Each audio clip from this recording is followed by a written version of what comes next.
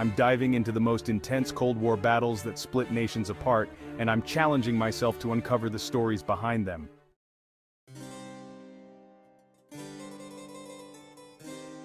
The Cold War was more than just a political standoff between the United States and the Soviet Union. It was a series of proxy wars that divided nations worldwide, creating deep-seated tensions that still resonate today.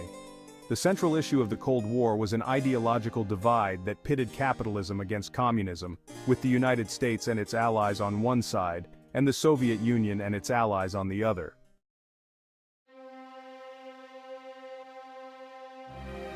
This ideological chasm led to conflicts in various regions, including Korea, Vietnam, and Afghanistan, where the superpowers fought each other through local surrogates. The Korean War, for instance, saw the United States lead a coalition of United Nations forces against North Korea and China, resulting in a stalemate that has yet to be fully resolved. In Vietnam, the United States supported the anti-communist South against the North, leading to a protracted and bloody conflict that would claim millions of lives. And in Afghanistan, the Soviet Union's invasion sparked a long and brutal resistance that would eventually contribute to the downfall of the Soviet Empire.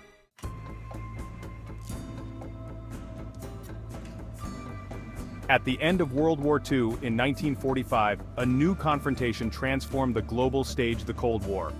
As World War II ended in 1945, the world witnessed the emergence of two superpowers, the United States and the Soviet Union, whose rivalry would shape an entire era. This conflict, known as the Cold War, divided the globe into two opposing blocs, the capitalist West and the communist East, each with its own alliances, satellite states, and intense ideological, political, and economic campaigns.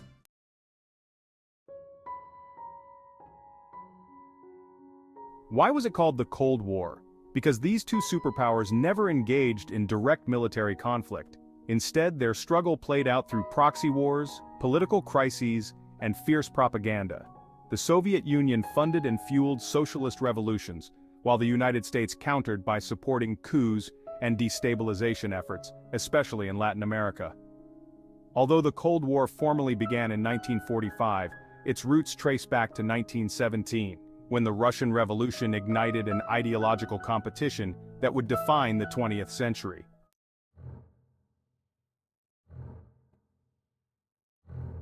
The tension that destroyed alliances, Russia and the US after World War II. With the 1917 Russian Revolution, Russia became the first socialist nation, not only reshaping its destiny but also impacting the global landscape. This revolutionary shift fueled a rift with the US, as Soviet leaders declared that capitalism had to be overthrown and replaced by communism. This ideological rivalry led the US to support the White Army during the Russian Civil War, though ultimately the Red Army, led by Trotsky, emerged victorious. By 1945, however, history took an unexpected turn as the Soviet Union and the US allied to stop Hitler. This unity led to the Yalta Conference, where Stalin, Churchill, and Roosevelt discussed Europe's restructuring and future peace. Soon after, at the Potsdam Conference, with Hitler defeated and Germany surrendered, key decisions were made.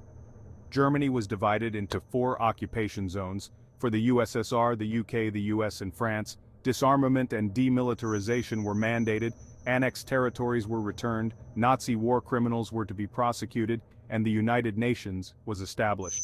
While these conferences secured temporary agreements, they also sparked a latent rivalry that would soon escalate into the Cold War, dividing the world into two opposing ideological blocs.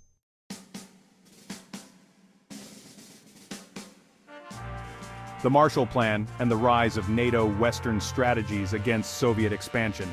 After World War II, the Soviet Union occupied various areas of Eastern Europe under the pretense of having liberated them. In response to this expansion, the US introduced the Marshall Plan, an ambitious economic program that provided vast sums to rebuild Western Europe and West Germany from 1948 to 1952.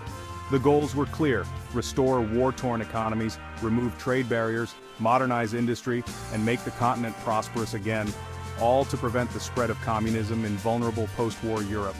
Some critics saw the Marshall Plan as a form of economic imperialism, but for the US it was essential in curbing Soviet influence. Yet economic aid wasn't the only countermeasure. In 1949, the US spearheaded the formation of NATO, North Atlantic Treaty Organization, a military alliance wherein each member pledged to defend the others if attacked. This established a system of collective defense against external threats. In 1955, the Soviet Union responded with the Warsaw Pact, forming a rival military alliance in the East.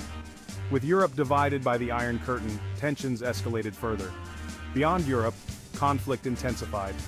In 1949, Mao Zedong's Red Army defeated the Kuomintang in the Chinese Civil War, securing another communist stronghold and redrawing the geopolitical map.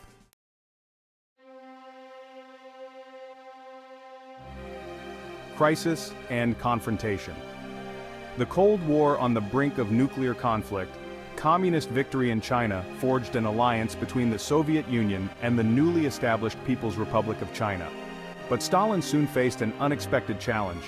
U.S. forces intervened in 1950 to defend South Korea from North Korea's communist regime.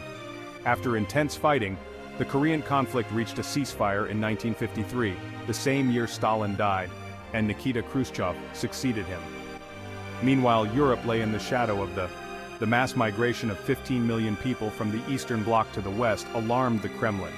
In Berlin, where people were crossing freely to the capitalist side, the construction of the Berlin Wall in 1961 solidified the divide between East and West Germany, separating Bonn as the capital of the Federal Republic of Germany from East Berlin, the capital of the German Democratic Republic. The risk of nuclear war kept both superpowers cautious, aware of the potential for mutual destruction. Yet, in 1962, the nearly pushed the world into nuclear war. After the failed Bay of Pigs invasion, President Kennedy imposed a blockade on Cuba upon discovering Soviet missiles pointed at the U.S. This crisis became one of the Cold War's most dangerous moments, with both sides narrowly avoiding disaster.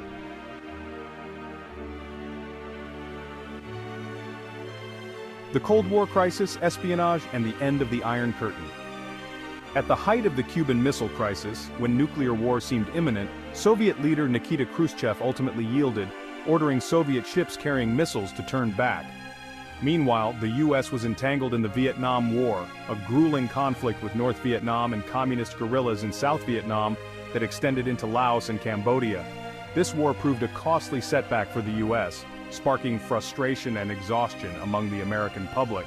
The Cold War unfolded on many fronts beyond military battlefields, espionage, reciprocal inspections, conferences, diplomatic crises, and of course the Soviet Union launched the first satellite in 1957, prompting a rapid American response in 1958.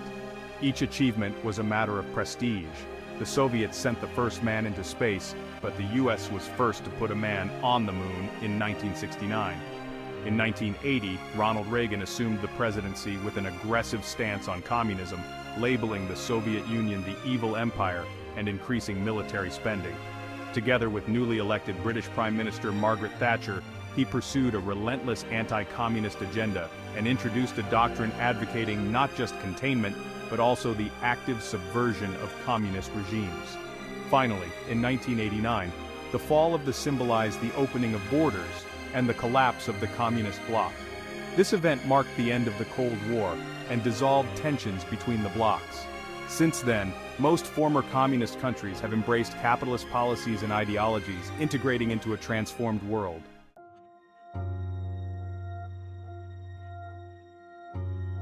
In summary, the Cold War was a complex and multifaceted conflict that divided nations worldwide.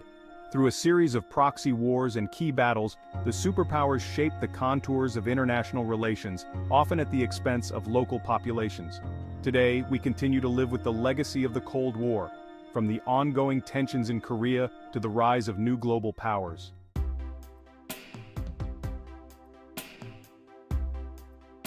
What do you think was the most pivotal battle of the Cold War? Share your thoughts in the comments below, and if you want to learn more about the Cold War, be sure to check out my next video for more insights into this fascinating chapter of human history. Hello Time Voyagers friends, if you enjoyed the content, please take a moment to give it a thumbs up and subscribe.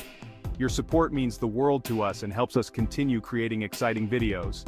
Don't forget to follow us on our social media channels Facebook, Twitter, and Instagram. We genuinely welcome your comments and love hearing your thoughts. A big hug to all our followers, and a heartfelt thank you to our troops and officials for their invaluable support. We appreciate you being here.